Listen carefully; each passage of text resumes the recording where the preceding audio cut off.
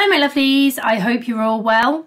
So today we're going to use pre-cut Joy insert cards on Makeup or Explore, and it's really easy to do.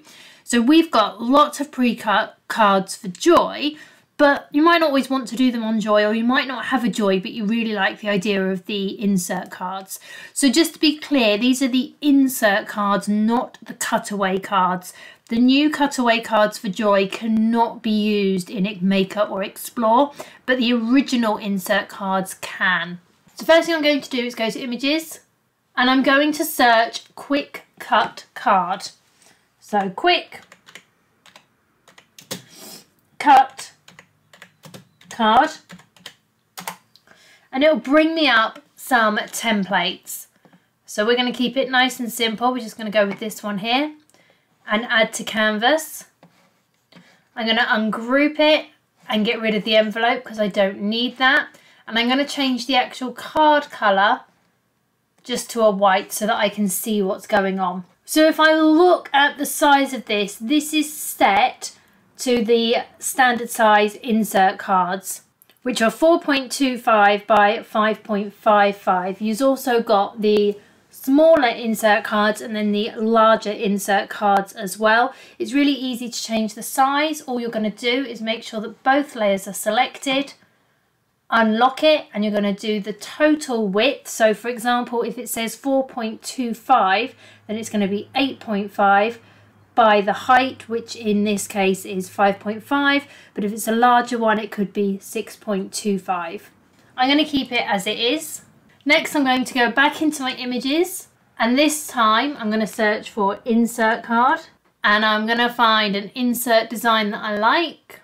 Let's go with this flamingo. So I've got pen and cut. So on the cut I'm actually going to take away these cutaway lines. So all I'm going to do is go to contour and just select those to remove them, and then I can size my image up. Now I don't need the insert, so I'm going to delete that, but I am going to keep the score line. And what I'm actually going to do is duplicate this. Now with that duplicate, I don't need the cut, but I do need these cuts here. So all I'm going to do is go to contour, and I'm just going to remove the rectangle so I'm left with my insert cuts, and I can get rid of the score line. I'm then going to attach these together. I'm going to bring it over to this one, and you'll see that it will line up perfectly. So with this one, what I'm going to do this time is get rid of my image, and this I'm going to change from a cut to a draw, and I'm just going to attach it together with those score lines. So I've got my card that's set to draw, and then I've got my image with my cuts here, my insert cuts, which is draw and pen. So if we go to make it, you can see I've got my card and my image. So my card is where I'm going to place it on my mat. So I'm going to place it at 1 and 1.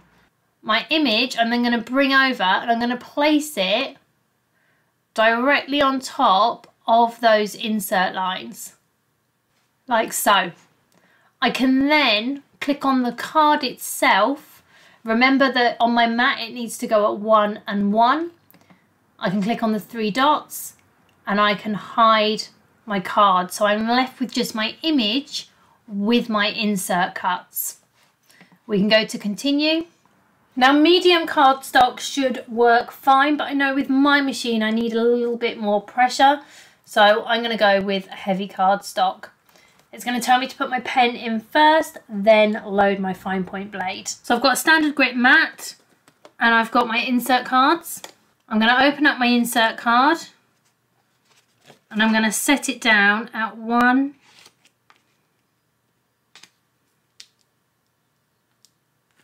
and 1.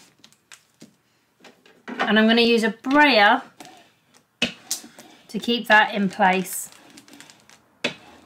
And it's the exact same method if I want to then add text on the inside. I'm going to use the template in Design Space to place my text. I can then turn my card over and add text in if I want the machine to write. So it's exactly the same method. We're going to go with our pen first, so we're going to put that into our A-clamp for accessories.